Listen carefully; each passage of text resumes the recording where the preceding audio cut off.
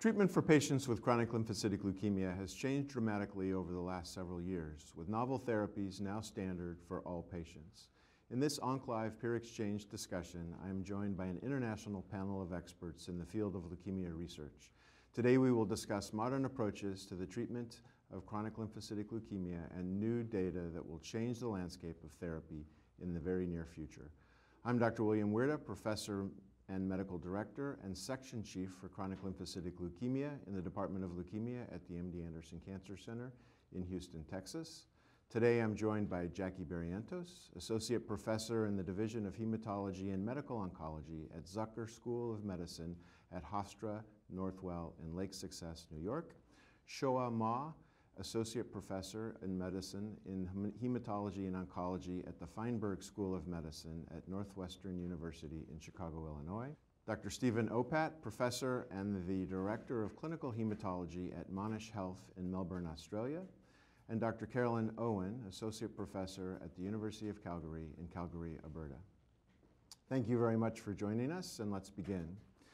We're here at ASH 2019, and there's a lot of new data. There's been a lot of new data over the last year since ASH 2018. I think it's probably best to start with a discussion of, for patients with chronic lymphocytic leukemia who are about to start treatment, having a discussion about what are factors that we assess, what are prognostic factors that we would like to know for our patients.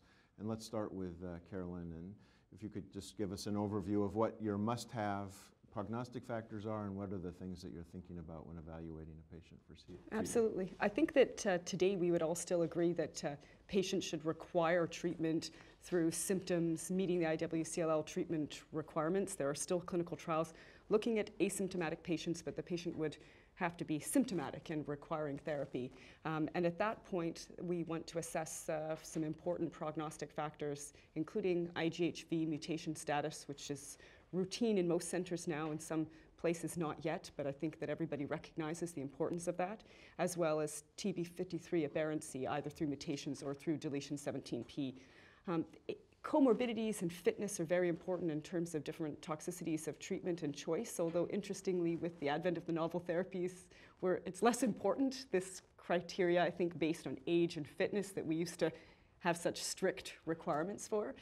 Really if you've got the TP53 mutation status and IGHV, I think that gives you a lot more information than even age and comorbidities today. Is fitness more or less of an issue these days with our new targeted therapies? Yeah, I mean, I think it's less of an issue. I think there's more similarity in tolerability for the novel therapies across ages and across fitness levels. Obviously, there's certain comorbidities that are more or less important. We think about cardiac disease with the BTK inhibitors, but in general, I think it's much less important than in the era of chemoimmunotherapy when we really subclassified patients very differently for age. Young versus old was a very big difference in how we approach therapy. Any other features? We have some data now with targeted therapy frontline, BTK inhibitor-based therapy, BCL2 inhibitor-based therapy. Can you talk a little bit for us about renal function and how that might be important in patients, particularly those who you're considering for BCL2 inhibitor-based therapy? Certainly. So there are a number of patient factors that are important when trying to select a frontline therapy for patients with CLL. We know that renal impairment is important if you're using drugs like venetoclax with a risk of tumor lysis. Renal impairment was also an important factor in selecting chemoimmunotherapy, which is still important for perhaps a small subset of patients with poor renal function having worse outcomes with fludarabine-based therapies. So as well as renal function, as Carolyn mentioned, there's cardiac issues, which is important for BTK inhibitors.